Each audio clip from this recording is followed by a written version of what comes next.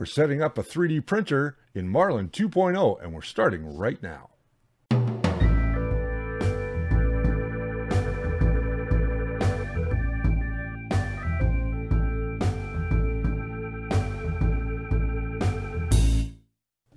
Hey, welcome to The First Layer. My name's Richard, and this is the show that explores the world of 3D printing. If you're new here, please consider hitting that subscribe button and also ding that little bell so you get notified every time that we put up a brand new episode or we do one of our live streams on Saturday nights. So today what we're doing is we're jumping right into Marlin 2.0. I'm going to show you how to set up the CR-10S in Marlin 2.0, and we're going to be using Arduino IDE. So let's jump right in because we got a lot to cover. Okay, we're over here at the computer right now, and we are online. We're looking for a specific couple of programs, and first and foremost, we're going to start with the Marlin firmware. Now, you can get this by going to marlinfw.org, and you'll just click the little download button, as you can see I'm doing here, and we're going to download the latest release, which is 2.0.xzip. So we're going to download that. We are going to put it into our downloads folder. And then we're going to go over, if you don't already have this, get the latest Arduino IDE software. So the next program you're going to need is Arduino. And there are a couple that you're going to find here. The Arduino IDE can be found at arduino.cc/eng/main/software. We'll put a link to that down in the description below. And you're just going to go down to where it says download the Arduino IDE. And we're just, in my case, we're going to use the Windows installer. So it's going to take us to this page, and we're just going to say download. Now you can contribute to the Arduino project by using one of these or another amount, and then just contribute and download. It'll take it right from your PayPal, I believe, or whatever, if you'd like to support them. It's always good to support creators. Now that we've got both of them downloaded, let's first install our Arduino IDE. So in this case, I'm just going to click on it, and it should start the upload, or it should start the install. Once those are installed, we'll come back and we will dive right into showing you how to get into the Marlin 2.0. All right, so you can see here on in my downloads folder, I have Marlin-2.0.x, and then right beside it we have Marlin Creality Cr-10 S. And what I'm going to do, because this is an older version of Marlin, I'm just going to rename this one for the printer that I am going to be using. So what you want to do is just click on the name, and I'll go to the end here and I'll just add a dash, and I'll just go Cr-10S. So I know which version of Marlin I'm using. Now this folder is going to remain this name. So now I know that I'm doing this for the Cr-10S. So that's the one we're going to do today. So once you double click it, you'll open up a folder that says Marlin 2.0x. We'll just double click that again. And in here, we will find all of the configuration data that we need.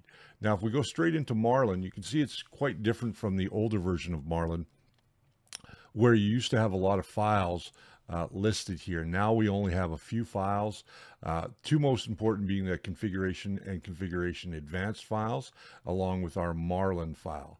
Now, in order to be able to do a lot less finding and figuring out, we're going to go into the configuration file, and you'll find that there's an examples file right here underneath the default. If you double click that, you're going to be presented with a bunch of different file folders that are for a variety of different 3D printers.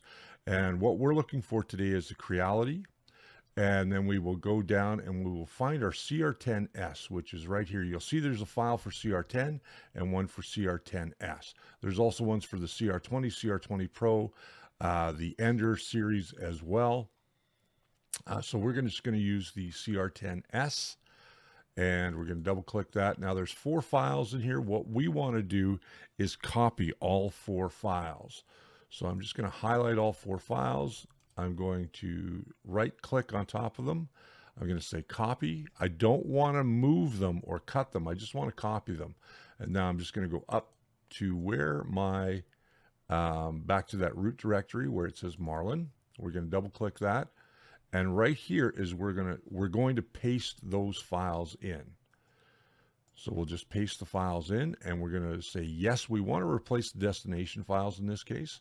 So you can see now it's got that boot screen, the status screen, configuration, and configuration advanced files. So now what we're going to do is we're going to open up Marlin, and it will open up your Arduino IDE. Let me just put that on the screen for you. And I've got the lettering kind of big here so you guys can see it. And you'll see that we have just 6 files open here: our main Marlin screen, our configuration H, our configuration advanced H, version, boot screen, and status screen. So the only 2 files we're going to be playing in right now are the configuration H and configuration advanced H.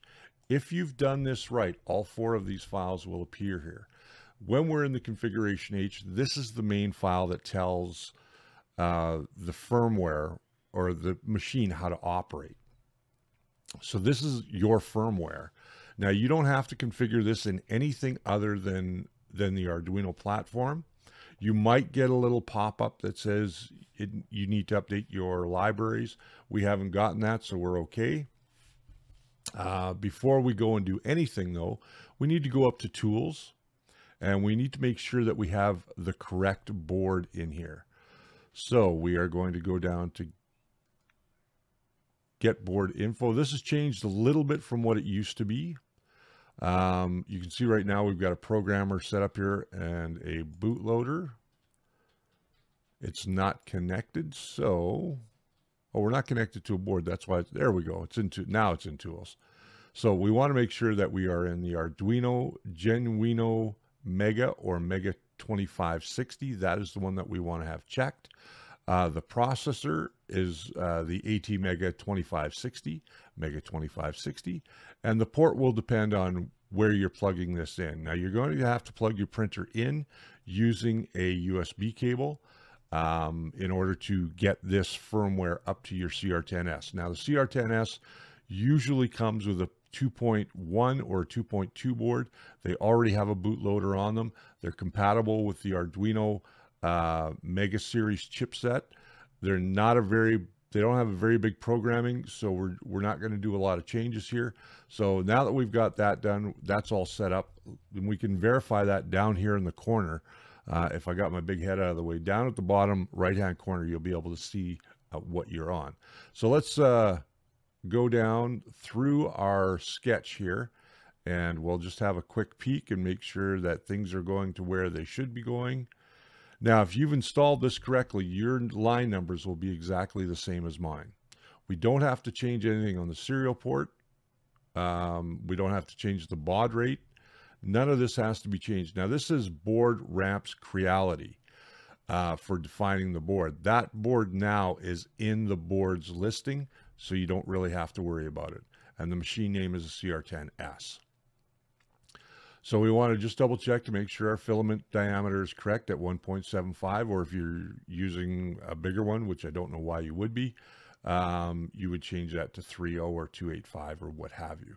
But you mostly should be using 1.75 because that's the setup that a CR-10 has. We're not using the Cyclops extruder. We're not using Prusa, anything like that. So we're going to go down now to the next section that I want to briefly talk about, and that's thermal settings. In the thermal settings, we are using just generic K1000 thermistors, and this is what this is for. So you'll notice down here as we go to line 408 that the temperature sensor is a 1, and if we go back up to our listing, we can see that a 1 is a 100K thermistor, best choice for EPCOS, 100 4.7K pull-up resistor, and that's exactly what it is.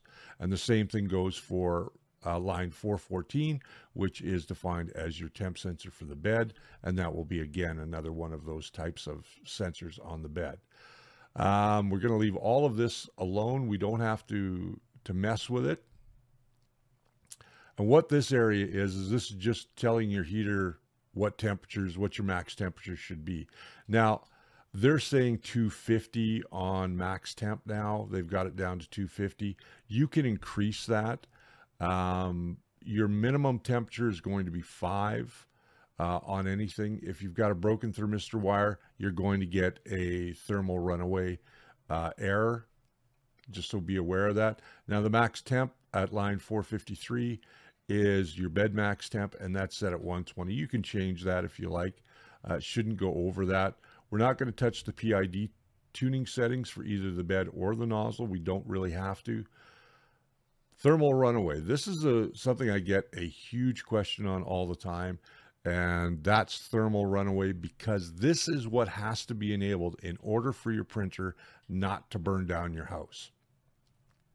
And there's been a lot of controversy over that, and in this case, we are going to be using, we want to make sure that we've got thermal protection for the hot ends enabled, and we have them enabled because we don't have the two little slashes. But this one down here at the bottom, line 581, which is thermal protection chamber, our printer's not in a chamber, so we really don't have to use that. So we're just going to put a couple of slashes in front of it, and what that's going to do is it's going to mark out or disable that line of code for our CR-10, because we don't have a chamber around. If you have a chamber around it and it's a heated chamber, then by all means keep that enabled. Our machine settings, we're not using a Core XY. All of this should be done correctly. Now, I did this for a customer's printer not too long ago, and everything seemed to work just fine. We didn't have to mess with any of the end stops. This is an interesting section. If you are using the default board and you're not using one of their silent boards or one of the SKR boards, they do have 4988 steppers on them. If you were using another board, you would change this to the appropriate stepper. And you can see that all of the steppers are listed here between 657 and 661. Those are all the different steppers and the modes in which they're in. Right now, we're going to leave this as an A4988. And later on, we're going to show you how to change this for a different board like the SKR board. It'll be a little different in programming as well. And now we'll just continue down. Now you'll notice here that it says define steps per unit, and it says 95 for our E steps on E0. Now it should be between 95 and 93, somewhere in there. If you're having a problem with under extrusion, by all means, you'll be able to change that number so you get a little bit more extrusion. If you're having over extrusion, again, you're going to change that number to a lower number so that you don't get that over extrusion anymore. All of this is pretty standard. We can leave all these feed rates at what they are. What I do want to show you, though, is down here in the default jerk settings.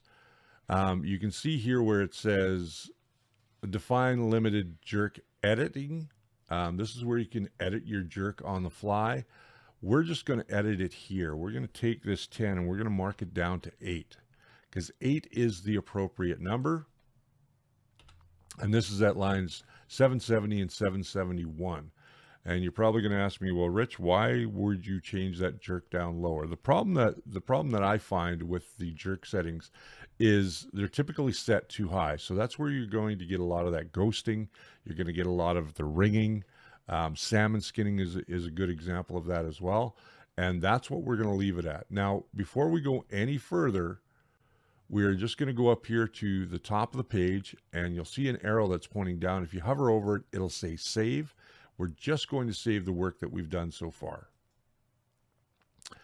And now if you're using any type of auto bed leveling, this is where you're going to change it.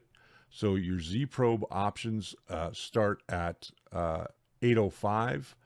And in this case, we're not using any kind of bed leveling. We don't have a BL touch on this particular one, so we're not going to define a BL touch. We're going to leave it just as it is. So if you have a BL touch, certainly you want to make sure that you go and change that. And I'm going to show you how to do that in a later episode as well, where we're going to do some add-ons and we'll show you how to change those in your firmware. As we go through this, everything should be set fine. All these values are taken directly from Creality, from my understanding, so everything should work fine. There shouldn't be any movement discrepancies whatsoever. And we can go and have a look and see exactly how big our bed should be. This is your bed leveling. Right now it's set to auto bed leveling by linear. That's fine. We don't have a BL Touch on it, so we're just using the little little breaker thing there. And we're continuing through our bed leveling here. Now we're into additional features. This is something that you can change if you like. I don't recommend going in here and mucking around, but your preheat constants, this is something you want to have a look at. You'll notice here that we've got PLA set to 205 and our bed set to 60. That's a great place to start putting your bed temperature at when you're preheating. These are different patterns for cleaning the nozzle. You don't have to really worry about. Your job timer is set to auto start, so that's a good thing. We can leave that enabled. Our LCD is set to English, and that pretty much wraps up everything that this particular machine needs. All we need to do now is we don't really even need to go into anything else. We're just going to save all of our changes. Now what we're going to do is we're going to verify that all of these changes are good by going to the top of our screen. Just underneath our menus, you'll see that there is a check mark in a circle. That is your verify, and we're just going to click that and let this verify. All right, so when your compiling is done, the message that you should see is the one that we see here down at the bottom, and it says Sketch uses 156194 bytes or 61% of the program storage space. And then it's also going to tell you what the global variables are, which is 60% of dynamic memory. Now that dynamic memory is important because the Sketch itself is using 61%, so that leaves us 39% for buffering and that kind of stuff. And of the dynamic memory, either I've got this right or I've got this backwards, but the dynamic memory just gives you a little bit of extra space as well. So if you wanted to turn some extra things on, you could. So that pretty much completes exactly how you're going to put together an Arduino setup or a Marlin 2.0 setup with a stock profile. So you're using the examples as we explained earlier from the examples kit. They're done really well. They're not done to any type of bad spec. I've used them on printers before, so as far as I know, to date, they are done correctly. You may have to go in and tweak some things. That's just the nature of the beast. But for now, this will kind of get you started if you want to update the firmware on your CR20 or CR10 or any Creality machine, for that matter, any machine that is in the examples. And if you upload it and something's not moving right, all you're going to have to do is just go back and just change a variable from true to false. That's pretty much all that you're going to have to do. With that said, that's pretty much the end of today's tutorial. If this is your first time here, thank you for joining us. I hope you got something out of today's tutorial. If you did, please go ahead, hit that subscribe button. Also hit that message bell so you get notified every time that we do a brand new episode here on the First Layer. And tonight we're recording from home. We're going to do a lot more of these tutorials and just kind of walkthroughs of Marlin and through different slices as we go through the year, and then we're going to get into some more advanced tutorials as well. So you make sure you want to stick around. Now this video that is up here, there we go, up here, this one is our last video, which was our top 5. If you want to go back and watch that, we would encourage you to do so. And down below right here is a video that YouTube has chosen that you might find interesting based on this video. And of course, like I said, always like, subscribe, share, and leave a comment down below, and we will do our best to answer those comments. Remember, on Saturday night we have our Ask for Help, and we're going to try and answer your questions. So go ahead and send those questions to questions@thefirstlayer.com. Until next time, my friends, the First Layer is always your foundation to a great print.